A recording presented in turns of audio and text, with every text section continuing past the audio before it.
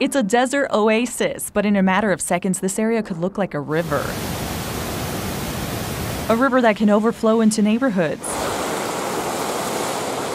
It's something many people living in the Pinnacle Peak West area didn't know until the Flood Control District of Maricopa County made them aware. A lot of people simply, they live in a desert and they've never seen the wash flow and they think that it's dry, and so they don't think there's a risk. Our focus of this project really was public outreach. The Flood Control District and its partners, Arizona State Land, Scottsdale, and Phoenix, developed the Pinnacle Peak West Area Drainage Master Study. We wanted to update potentially the flood hazard maps, but definitely update just identifying the flood hazards and determining what the risks were for people based on current conditions. It's 95 square miles.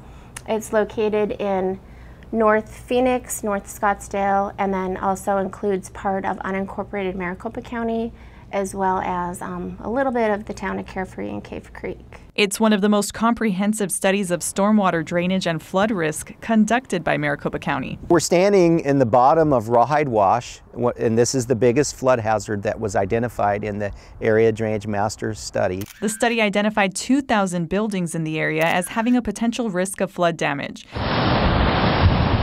and 1 in 5 roadways having sections that could be extremely hazardous during a 100-year storm, which would be the equivalent of 4 to 5 inches of rain in 24 hours. When people start to visualize how much water that can be and the damage that it can do to a home, to property, then they start to understand, what the issue is. The Flood Control District of Maricopa County was able to communicate with people living in this area about their flood risk through several outreach activities. Public meetings, educational events, HOA briefings, school district briefings, and meetings with property owners. Surveys were also conducted, online resource tools created, and a citizen advisory group was established. I think the meetings have been very important, first of all because the Flood Control District explained the risk to people, illustrated the risk, showed them how the amount of water that can flow through this wash is equal to, I believe they said, the Colorado River. We have a much better understanding of what the flood hazards are. In some cases,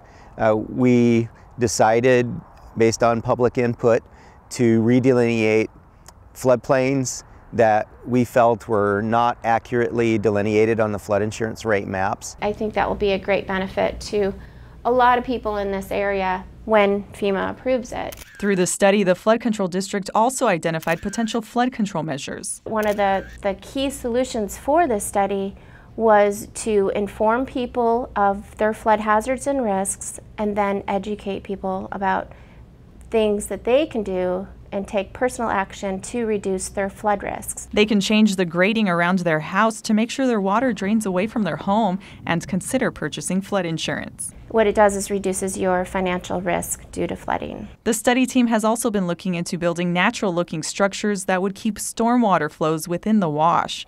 A public meeting is planned later in the year to seek community input.